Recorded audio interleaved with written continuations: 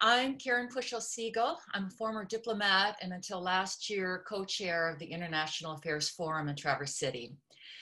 No administration likes criticism or having watchdogs looking over their shoulders, but these issues typically do not become front page news.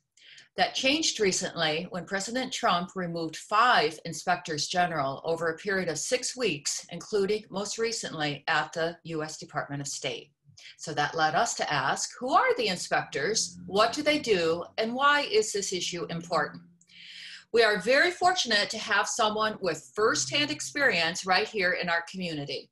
Marcia Curran is a civil servant who worked in both houses of Congress and other government agencies, including 12 years as a senior inspector for the Department of State. With her late husband, Ted Curran, a senior US diplomat, she spent almost 30 years representing the United States abroad under often challenging conditions in such places as Yemen, Afghanistan, Lebanon, Jordan, Morocco, Germany, and Mexico. Marcia, thank you so much for helping us understand this really important issue, and we're glad to have this conversation with you. Thank you, Karen. I'm very delighted to be here. I'm a great fan of the IG system in the United States government, and I look forward to trying to explain it to everyone who might want to hear more about it. Great. Well, why don't we, to start with, why don't you just draw us a picture? So at its core, what is an inspector general? An inspector general is an independent official of the US government, usually always assigned to a particular agency or a group of agencies. And the first ones were named in the late 1970s, early 1980s. And they were all, I believe, representing different major cabinet departments. And after that, they expanded the number of IGs, and some of them are in a different category, but they all act the same way. They are independent. They are supposed to be totally objective and nonpartisan in the work they do. And this is a very important aspect of their work.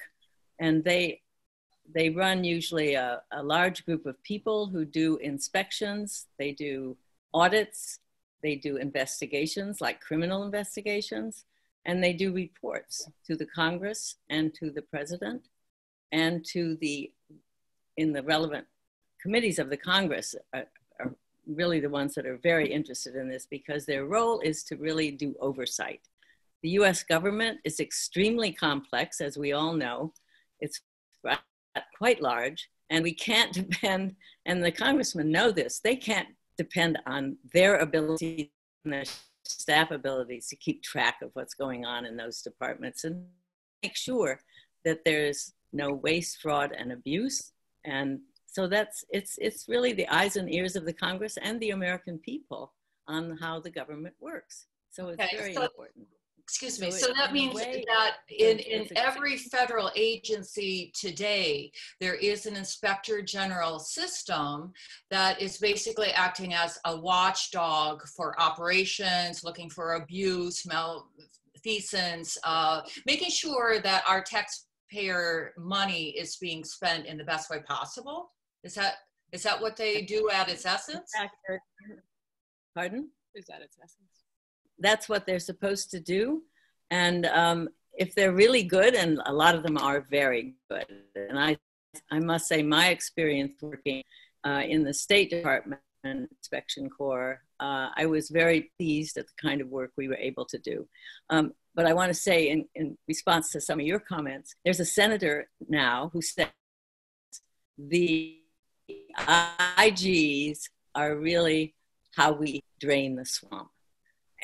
And so I think that's a thing for people to remember, because you're not going to be able to depend on either political party to drain the swamp. You need somebody who is independent and who is tough and fair and very objective.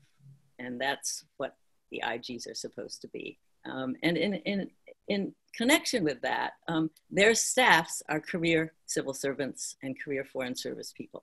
So I think that's an important aspect as well. And those people always work for whatever government is in charge, but they also have rules that the Congress has put together and laws that have to be followed. And sometimes people don't want to follow those laws. You know how that is. And the danger is that the IG in question might be sort of captured by the government in control. And we call this regulatory capture, regulatory agencies. It means the people who are supposed to be regulated by them and control what happens, and it's not necessarily the benefit of the American people. So I think draining the swamp is a good thing to remember. That's really what they're supposed to be doing. Okay.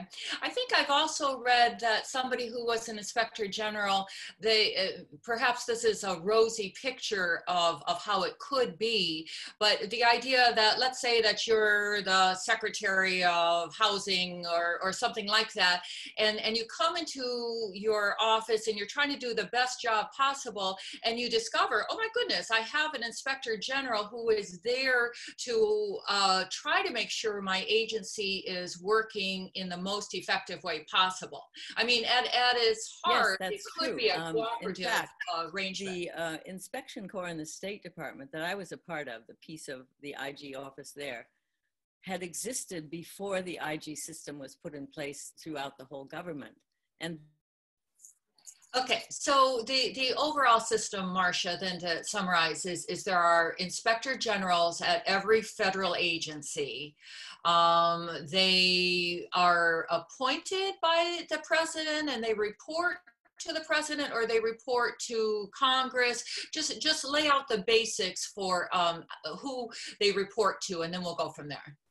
Well, the most of the initial inspectors general who were named after the passage of the Inspector General Act in 1978 were named by the president. And there were 12 of those. And then there were quite a few more that ended up being named, also, I think, by the president. But after that, there was a whole group of IGs who were named by the head of the agency that they are inspecting. So there are two categories. So we're sort of getting into the weeds here. I apologize for that. But yes, initially named by the president. And they are supposed to be, I mean, this is what the Congress has, in revisiting the act several times, and even now recently, is talking a lot about how to maintain the independence of these inspectors general. That is the thing they're most concerned about, that they not be fired except for cause, that they not be fired except for a really good reason. And when I was working at State in the IG's office, I was told that the IGs were named for 7 years and that they were never supposed to be fired unless they did something really wrong, you know, and could be charged. So I don't know if that was in the original act or not, but that's what I was led to believe. And then in 2008, there were changes made that strengthened the requirement to name, to be sure that they were independent and that they were only fired for cause or for not behaving properly. And that has been, of course, not honored always by presidents, which is unfortunate. And so now the Congress is again looking at this, and the committee that handles it in the Senate has a bipartisan bill that they're working on to strengthen the independence of the inspectors general, which I think is very encouraging. Okay. And the ranking member on that committee, who's also a sponsor of the bill, is a Michigan senator, Senator Gary Peters. So I think we should be proud of that. Wow. Very, yeah. So just to again summarize then, so there is broad, nonpartisan agreement that every agency should have some sort of watchdog to make sure that our taxpayer money is being spent in the most effective way possible. There should be no abuse, but it also should be simply be done effectively. So when you were at the State Department then, what were the sort of things that you were looking into? What was your work like? Well, in the Office of the Inspector General in the Department of State, there were several sections to that. One was our inspection corps, which was the part that was brought in, that existed before the act and was incorporated into this new setup. And the difference was that instead of just reporting to the head of the agency, that is the Secretary of State in this case, the reports we did in the inspection corps went to the congressional committees that cared about what we were doing, the two committees, one in the House, one in the Senate, and also to the White House, and of course to the head of the agency, to the Secretary of State. So you can see in that pattern that the IG system is really across the government, different parts of the government, checks and balances, and they're supposed to really serve all of those elements in a very effective way. And yes, waste, fraud, and abuse is a big thing, and they're supposed to use generally audit-approved standards, which the General Accounting Office sets up for the United States. And so in the IG at State, we had this inspection corps, and we were supposed to inspect every post every 5 years, which we've got 150 posts or more out there. You know, that's kind of a big job. And sometimes we might have come close to doing that, but really to have enough staff to do that and to do it well was really a challenge. But that's what we did. So that in that sense, it was still used as a kind of management tool. And we did not play gotcha, as I said. Mm-hmm. We tried to keep our inspected entity informed as to what we were finding so that we could get answers. And they saw our report when in draft before we left the post, told us what they thought we'd gotten right and what they thought we'd gotten wrong. And we argued about those things, and maybe we took some of their suggestions and maybe we didn't. And then we went back and it was eventually finalized in the State Department at the end. But it was a good process. We were a little freer than the auditor group that the State Department has. The auditors might have, say, for instance, taken on a job of looking at how the State Department handled housing and all of its posts. But we went to posts and looked at how the post was doing its job, basically. And we covered policy implementation, not making policy, but whether they were implementing it the way it should be implemented. And we covered management of resources pretty thoroughly. Those were the things that we were supposed to do. And was there a way then to measure over time what you were adding to the process, how you were making things better? Yes, there were reports made that are required, I think, by the Act to make, every IG has to report to the Congress every year on what they've been doing. So the Congress would see those reports, and it would go to the White House as well. So I think it's a pretty good system.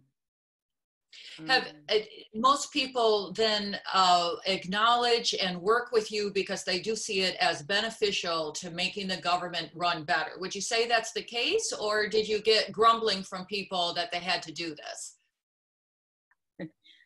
Yeah, I don't think we got a lot of grumbling. You know, most people, though, are pretty busy. You've been at posts overseas. You've got a lot going on, probably more to do you can manage. So in a way, we would interrupt those things. Sometimes we wouldn't go and inspect a post if something had happened at that country that was not, you know, that would make it really hard for the post to be inspected at that particular time. They would call off that inspection. But we always let people know what we were going to look at ahead of time as well. So, I mean, they could get ready for us. And some of them were better at doing that than others, but, you know, we had a compliance system at the end where the report was, I mean, we went back to the post after it was finalized and asked them how they were implementing the recommendations that we had made. And then we have a regular dialogue with them on how how they were implementing those regulations, and if they were. Mm-hmm. And so why were you chosen as an inspector? What did you bring to the job that they were looking for? Well, when I was hired, the State Department was just really beginning to hire up for the inspection staffing. And so they announced several jobs, actually about 12, I think. And I had already worked at State, so that I knew something about the State Department internally and the different offices in the department. I had been a GS-15, which was the top of the lower ranks of the service. As you know, there are super grades after that. And as well as the fact that I had lived overseas in embassies and understood how they worked to some degree, and saw it from sort of the inside day-to-day at the skunk factory, right? Mm-hmm. So I think that was appealing to the people who were doing the hiring in that office at that time. Mm-hmm. So often you will have people who have experience working in that substantive area. You wouldn't take somebody who knows about health issues and have them inspect the State Department. I mean, there has to be some sort of beginning knowledge, because it's, as you said earlier, government these days is very complex, it's very specialized, and in order to make your process of inspecting efficient, you must have to know a little bit about what you're inspecting. Yeah, and it does help to understand how the department works, and the fact that there are many agencies often at these posts. It's not just the State Department, it's a lot of other agencies at many of our posts. And to know something about them, I had worked in the Environmental Protection Agency before that in International Chemical Affairs. So I'd done some overseas work there, and before I was hired with the IG. And also I had run this office in the State Department, so I had some management experience as well. And I think that was helpful. But they also hire people who are auditors. They hired a number of auditors. I was not an auditor, but I was trained in the audit process to do my work. And I ended up doing a lot of different kinds of pieces of the inspection, as well as managing the writing of the report. Mm-hmm.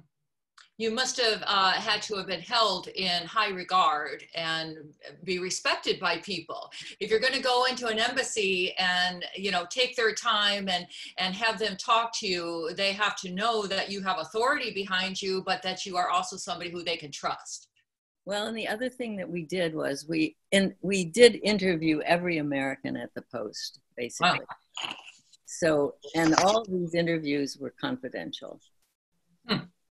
Although we recorded them, but they were confidential. So if somebody had something to tell us, like a tip about something that shouldn't be going on, that was going on, or that they had been mistreated or whatever it was, they could tell us those things. And we could even, if necessary, if it was serious enough, ask that their rating officer do a new rating if we thought the last rating was not fair. Yeah. And we did have to do that a few times. So confidentiality and people feeling like they're not going to be retaliated against if they say something, that was pretty important then? Very important. If we did not support or keep our confidentiality promises, we would probably not have been able to do our work. Certainly not well enough. Mm-hmm. Okay. And I'd like to add, I noticed that the Washington Post they wrote up about 6 articles about the Special Inspector General for Afghan Reconstruction, who has done, I think, a superb job. His name is Sapko. Right. And he is not revealing some of the identities of people that they interviewed to find out what was not working in that activity. And yeah, the Washington Post wants them to reveal who these people are, and I think that's all wrong. I mean, correspondents don't reveal their sources. I mean, so I think people should understand that he's not trying to hide something. Right. Right. And so that sort of sounds, people I think will be more familiar with the idea of whistleblowers, because obviously we've heard a lot about individual whistleblowers in the past few years, but it's almost like that, isn't it? If somebody feels like they are seeing something, they should be able to report it confidentially. And that was important to your work as well? Absolutely. Yeah. Yes. And if somebody was reporting something to us that was significant and troubling, and the person could easily be identified if we knew that, you know, if it's only one person who knew it or two people or something like that, we always would ask them if they really wanted us to reveal this information. Mm-hmm. And, you know, of course, if it was criminal or something like that, we couldn't not do something. Right. But at the same time, you can imagine how if everything is confidential, then you know, particularly in a hyper partisan context, you can start thinking that it's all kind of attacking somebody, and so that it goes back to the integrity of the individuals involved, and again, so how do the inspector generals work in terms of being nonpartisan and keeping themselves above the fray, so to speak, and so they are trustworthy? Well, I think some of them probably have had to remove themselves from doing some of the jobs if there's a conflict of interest. That certainly would be the case. But I don't know of any cases where that has happened. I mean, I think it probably might have happened somewhere along the line, since there are now 75 IGs in the US government, in the federal government. But I think it's put together as quite a good system overall. And certainly you're right. People can question the credibility of anybody, but I found the people I worked with were excellent. They cared about the role of the institution that they were inspecting or looking at, and they wanted to make it better in a way that would be important to the American people, not necessarily to one part of the government or one political party or another. Right. Right. So most of the people who have been appointed, they're appointed across administrations.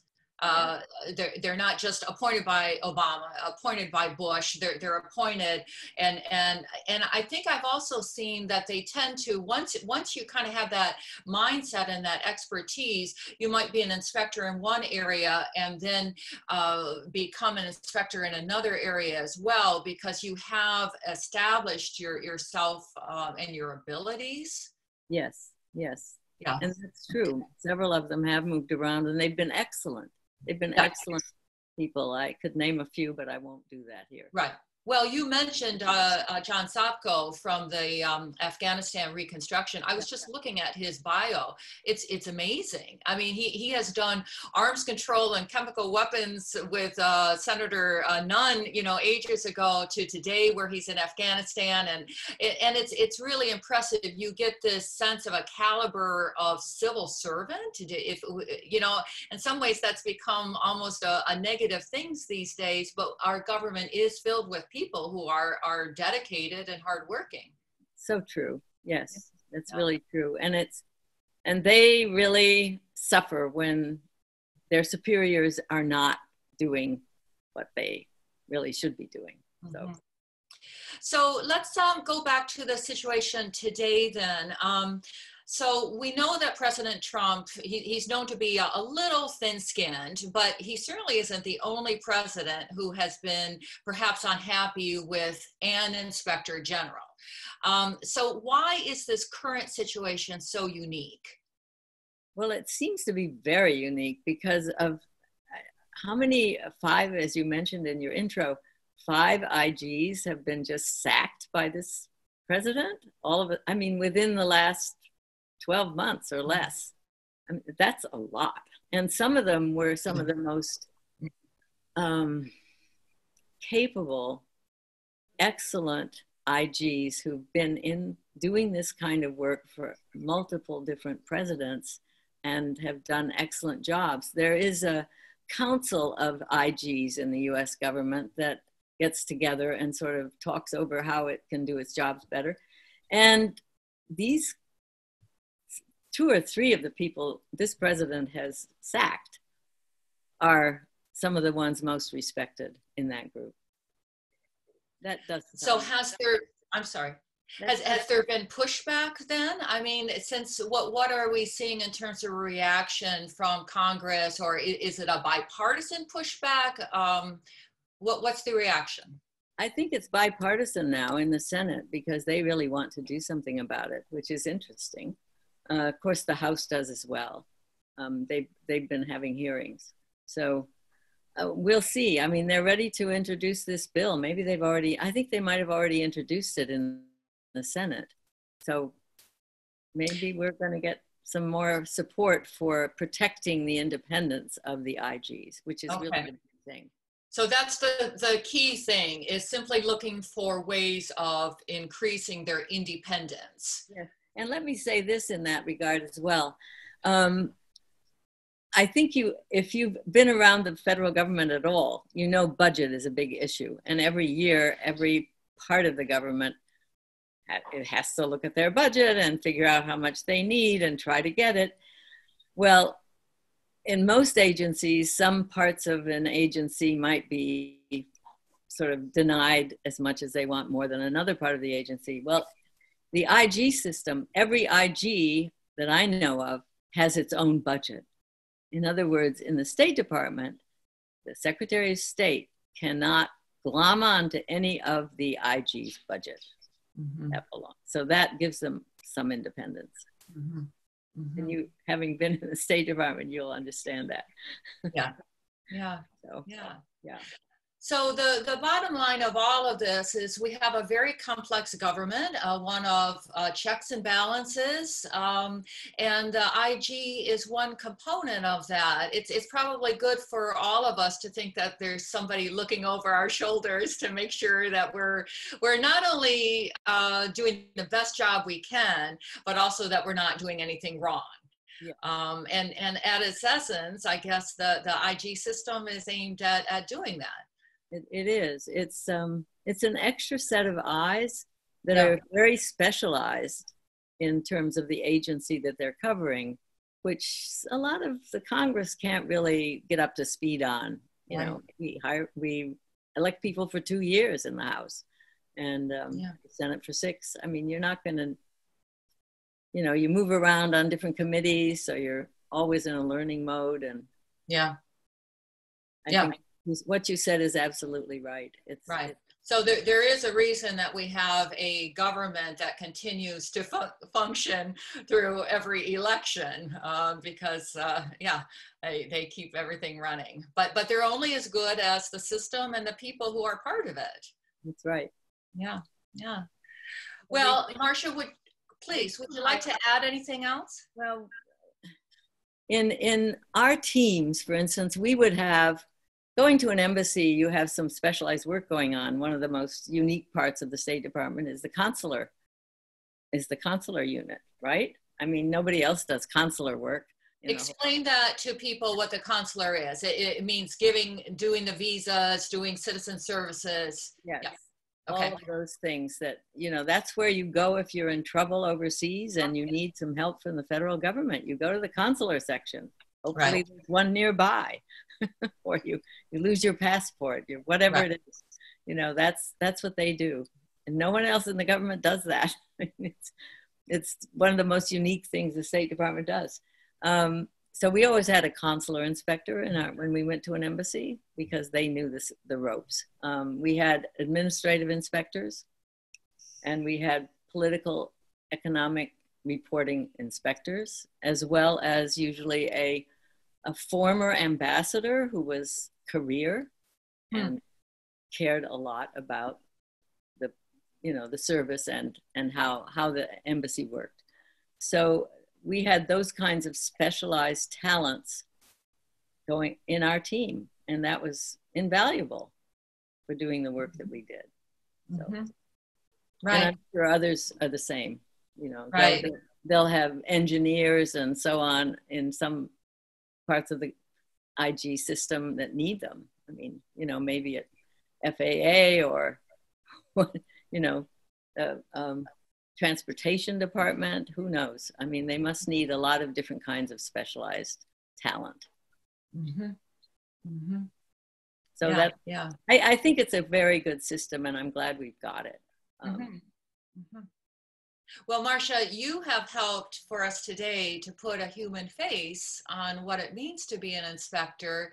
And I think that's really important for people to understand what we're talking about. It's not a faceless bureaucrat. It is somebody who cares deeply about her government and about the governance and is willing to spend your life making sure that it is the best that it could be. So thank you very much for all of those years of service and for your continuing involvement.